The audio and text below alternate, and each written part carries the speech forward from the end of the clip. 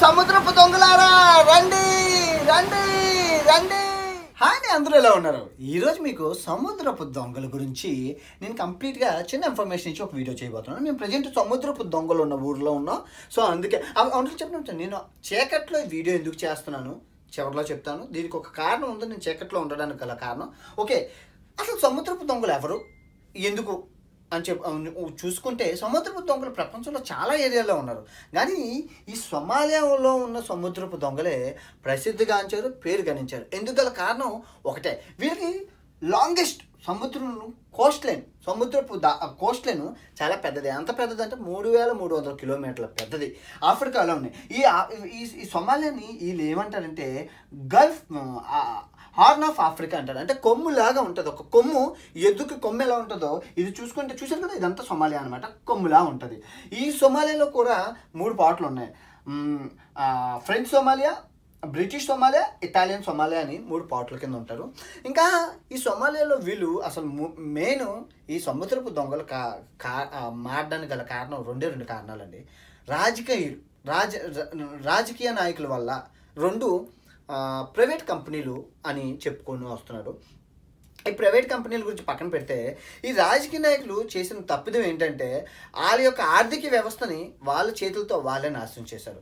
2 private కంపెనీలు. అసలు సొమాలియాలోని వీళ్ళు ప్రైవేట్ కంపెనీలు ఎందుకంటే ఈ కోస్టల్ ఏరియా ఏదైతే ఉందో అసలు వీళ్ళు ప్రధాన వృత్తులు వచ్చేసి వ్యవసాయం, మత్స్యకారులు. ఈ 2 ప్రధాన ఆదాయ వనరులు అనమాట. సో ఈ మత్స్యకారులు ఉన్న ప్లేసుల్లోకి ప్రైవేట్ షిప్పింగ్ కంపెనీలు వచ్చేసి వీళ్ళు ఇక్కడ చేపలు పట్టడం, మత్స్య సంపదను కొల్లగొట్టుకొని పోవడం వల్ల ఈ మత్స్యకారులు ఎవరైతే ఉన్నారో చాలా ఇబ్బందులు పడేవారు. అప్పుడులో ఉన్న యూత్ రెబలు ఫైటింగ్ చేసేవారు అనమాట మత్స్య ఆ కంపెనీస్తో, ప్రైవేట్ కంపెనీలతో. ఎవరు వినేవారు కాదు. ఇప్పుడు చూడండి, నెమ్మదిగా వింటే ఎవరు వినరు. సామవేద దొండోపాయాల్లో వీళ్ళు ఉపయోగించి గన్నలు పట్టుకొని బెదిరించడం మొదలుపెట్టారు. సరికి ఆ దెబ్బకి మామూలుగా మా ప్రైవేట్ కంపెనీలు కాదు, ఏ కంపెనీలు రాకుండా పోయాయి పాపం వాళ్ళకి భయపడి. అలా వాళ్ళు ఆ ట్రెడిషన్ని కంటిన్యూ చేసేవారు. అంటే వాళ్ళు కోస్టల్ ఏరియాని వాళ్ళు గన్నెలు పెట్టుకొని వాళ్ళు భద్రత కల్పించుకోగల పరిస్థితి వాళ్ళకి వచ్చింది. ఆ తర్వాత ఇంకో విషయం చూసుకుంటే ఈ సొమాలియా గురించి వీళ్ళు ఇస్లామిక్ కంట్రీ. మొత్తం వీళ్ళ భాష సొమాలియన్ అరబిక్. తర్వాత వీళ్ళకి మనీ వచ్చేసి శ్రీలంక.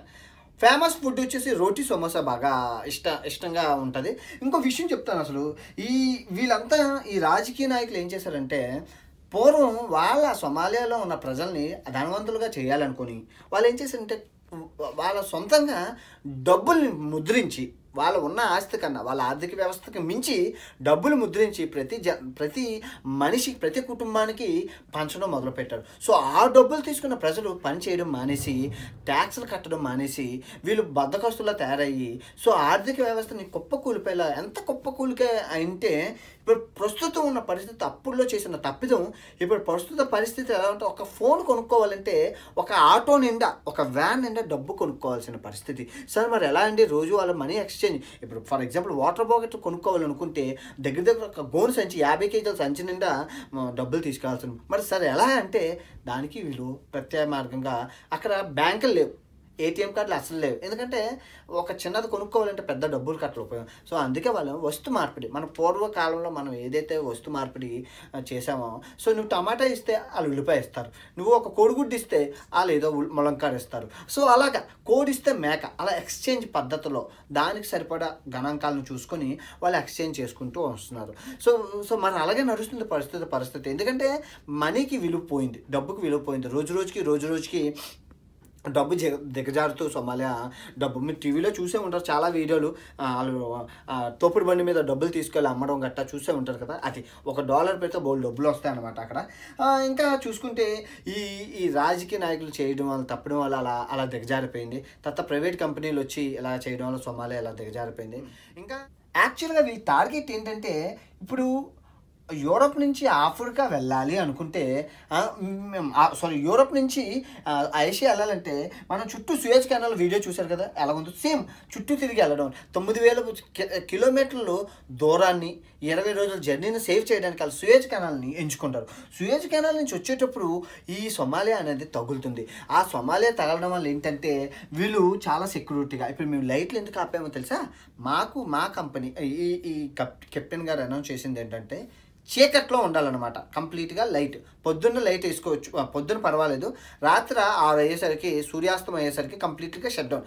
ఇప్పుడు మా షిప్ ఏదైతే ఉందో అది చీకట్లో వెళ్తుంది, లైట్ ఒక్కటి కూడా లేదు, ఏదో చిన్న సేఫ్టీ లైట్ తప్ప ఇంకే లైట్లు లేవు ఎక్కడ. మేము పైన తిరగడం నిషేధం, మీకు చెప్పాను కదా కరోనా వల్ల కాదు మేము లాక్డౌన్లో ఉంటుందని, దీనివల్లని కంప్లీట్గా లాక్డౌన్లో ఉన్నాం అనమాట మేము. అంటే పొద్దున్న తిరగచ్చు విచ్చలవిడిగా, కానీ రాత్రి అయ్యేసరికి ఎవరు గుడారాల్లో కలుకొచ్చి తలుపులు అన్నీ వేసుకొని నిశ్శబ్దంగా ఉండాలన్నమాట. ఎందుకంటే చిన్న లైట్ వెళ్ళినా వాళ్ళకి ఇంటి ఇచ్చినట్లు అవుతుంది, ఎందుకంటే రాత్రిపూట వాళ్ళ అటాకింగ్ చాలా ఎక్కువ ఉంటుంది. సో దానివల్ల యాక్చువల్గా వాళ్ళు ఏం చేయాలంటే కార్గో కంటైనర్లకి అటాక్ చేస్తారు, క్రూజ్ షిప్లకి అటాక్ చేయరు. ఎందుకంటే కార్గో కంటైనర్లోని 20-30 జనమే ఉంటారు, సో భద్రత పరంగా వాళ్ళు తక్కువ ఉన్నాయి, ఈజీగా అటాకింగ్ ఉంది. కానీ ఈ క్రూజ్ షిప్లో 10,000 మంది నుంచి 5,000-6,000 జనం ఎక్కువ మంది ఎక్కువ ఉండడం వల్ల వాళ్ళు అటాకింగ్ చేయలేరు అనమాట. చేసిన వాళ్ళకే నష్టం, ఎందుకంటే గవర్నమెంట్ ప్రెషర్ ప్రభుత్వాలన్నీ ఒకసారి దిగిపోతే వాళ్ళకే రిస్క్, సో అది వాళ్ళు చేయరు. ఇంకా చెప్పాలనుకుంటే ఇప్పుడు ప్రపంచ దేశాలన్నిటిని ఈ సొమాలియా ఏదైతే ఉందో అడుక్కుంటుంది, బాబు మాకు సహాయం చేయండి, మాకు హెల్ప్ చేయండి. యాక్చువల్గా టాప్ 10 కంట్రీస్లో చూసుకుంటే పూరెస్ట్ కంట్రీ, పేద దేశాల్లో ఇది రాకపోవచ్చు, కానీ ప్రస్తుత పరిస్థితులు ఎలా ఉన్నాయంటే అక్కడ కూడా దారుణంగా క్రైమ్ రేట్ ఎక్కువ, కిడ్నాపింగ్లు ఎక్కువ, డ్రగ్ మొత్తం A to Z. ట్రావెలింగ్కి వెళ్ళినోడు బతికొస్తారో లేదో తెలియదు, వెళ్ళొచ్చు కానీ బతికొస్తారు, ట్రావెలింగ్ అంత సేఫ్ కాదనమాట, అక్కడ ఉన్న పరిస్థితులు అలా తయారయ్యాయి. ఇంకా మందు నిషేధం, అరబిక్ కంట్రీ కాబట్టి, ఇస్లామిక్ కంట్రీ కాబట్టి మందు నిషేధం అనమాట. ఇంకా చెప్పాలనుకుంటే ఒంటులు చాలా స్ట్రాంగ్ అయిన ఒంటులు అక్కడ ఉంటాయి, అవే రవాణాలుగా ఉపయోగిస్తారు. సో అన్ని పాతకాలం పద్ధతులు, మీరు వెళ్తే కనుక పాతకాలం పద్ధతులే అవలంబిస్తున్నారు, ఎందుకంటే ఇంకో ఆప్షన్ లేదండి, మనిషి బతకడానికి మాత్రమే వాళ్ళు ఉన్న టెలికాం వ్యవస్థ చాలా బాగుంటుందని విన్నాను, చాలా మంచి అడ్వాన్స్లో ఉందన్న, మరి దానికి గల కారణం ఏంటో తెలీదు. ఇంకా చూసుకుంటే ప్రపంచ దేశాలన్నిటిని సహాయం అడుకుంటూ ఇలాగా వెళ్ళదీస్తుంది ఈ సొమాలియా. ఇంకా ఇదండి సొమాలియా గురించి చిన్న ఇన్ఫర్మేషను. మీకు కనుక వీడియో నచ్చినట్లయితే లైక్ చేయండి, షేర్ చేయండి, ముందు వీడియోలు ఇంకా బాగుంటాయి. అండ్ జై హింద్.